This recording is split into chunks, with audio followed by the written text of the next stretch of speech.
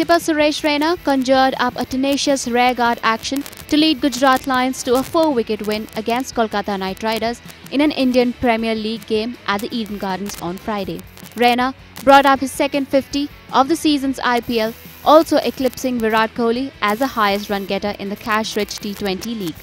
This was the former Chennai Super Kings batsman's 30th half-century. The dashing left-hander, who was dropped on one by wicketkeeper Robin Uthappa, smashed Chris Wokes and Nathan Coulter, Nile, for 18 and 16 runs respectively, but fell to Kuldeep Yadav. Ravindra Jadeja, who was unbeaten on 19, with James Falker for company at 4, hit the winning runs with a boundary. For the visitors, skipper Raina was the pick of the bowlers, conceding just 11 runs in his 2 overs and taking the crucial wicket of Narine, who eclipsed Sri Lanka batting great Sanath Jayasurya's tally of 36 runs, scored in boundaries when the dashing southpaw was playing for Mumbai Indians against Deccan Chargers.